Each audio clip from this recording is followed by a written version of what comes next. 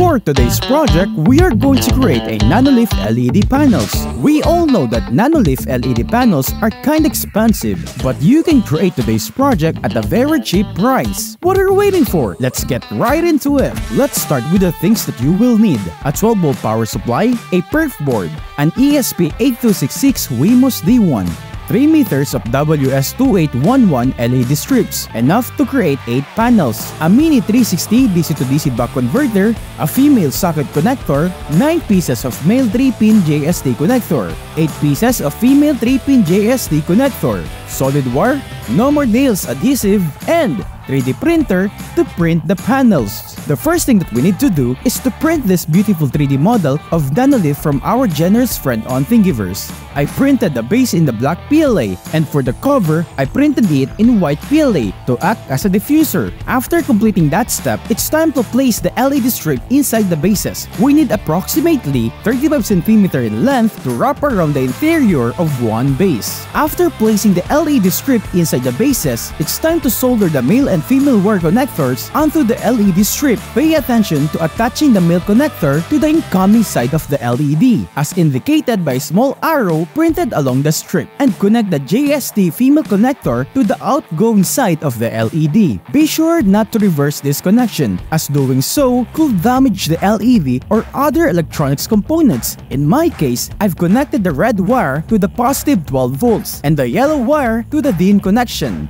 the black wire to the ground. Repeat this process for the remaining bases. Now, it's time to set up the brain and the electronics. The first thing that we need to do is to set up the ESP8266. To do this, simply connect it to your computer using a USB cable and navigate to the web address install.wled.me. Using your web browser, click the install button, then choose your board. In my case, it is COM13. After that, click connect. Once connected, click install WLED and proceed with the installation. Let it complete its process. Once the installation is done, click next and connect it to your Wi-Fi network. Once the device is connected to your network, you can click visit device to access your GUI and find the IP address of your device. Now, it's time to place the electronics on the perf board. We'll start with the ESP8266, followed by the female socket connector, and lastly, the mini 360 DC-to-DC buck converter.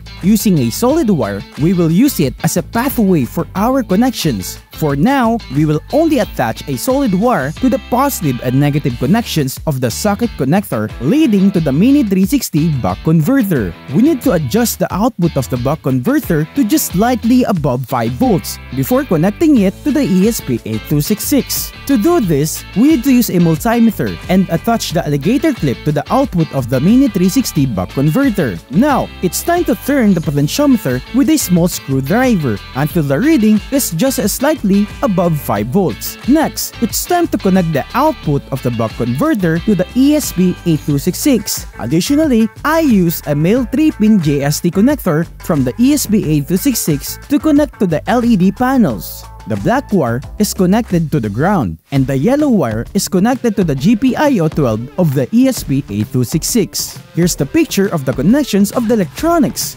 Once it's done, I place the perf board inside the 3D printed case. Next, it's time to hang these LED panels on the wall. The first thing I did was to use my meter to find the center of the wall and then mark it with a pencil. After that, I put on gloves because I'm going to use a no more nails adhesive. Once this adhesive gets on your hands, it's somewhat difficult to remove, so I recommend wearing gloves when using it. Using the no more nails adhesive, I glued the panels and the case of the electronics one by one to the wall. After completing that, I connected each end of the LED strip and then I closed the base with its cover. This time, we need to power it up with a 12-volt power supply. Now, we need to download the WLED app on your phone and open it. Click this plus button and then click Discover Lights. Once your LED is already found, click the check button. Click this and press Configuration and click the LED preferences. The LED counts should be the number of base that you have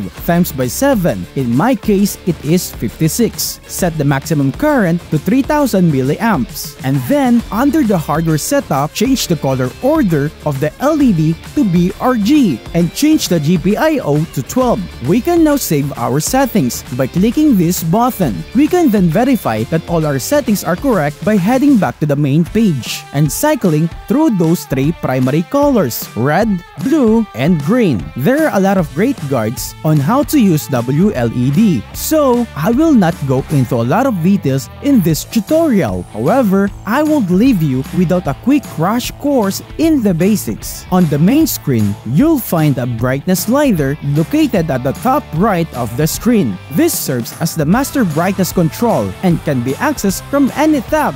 There are 4 main pages that can be accessed from the 4 main tabs at the bottom of the screen: colors, effects, segments, and presets. However, I will only discuss the colors and effects tabs. In colors tab, you can basically change the color of your NanoLeaf in this tab. In effects tab, hear from the name of the tab itself. This allows you to switch between various dynamic and static animations for the NanoLeaf panels. As you can see, there are a lot of effects that you can choose from. And there you have it! The project is completed. It's time to sit back and enjoy the fruit of your labor. And as always, keep learning and have fun. Bye!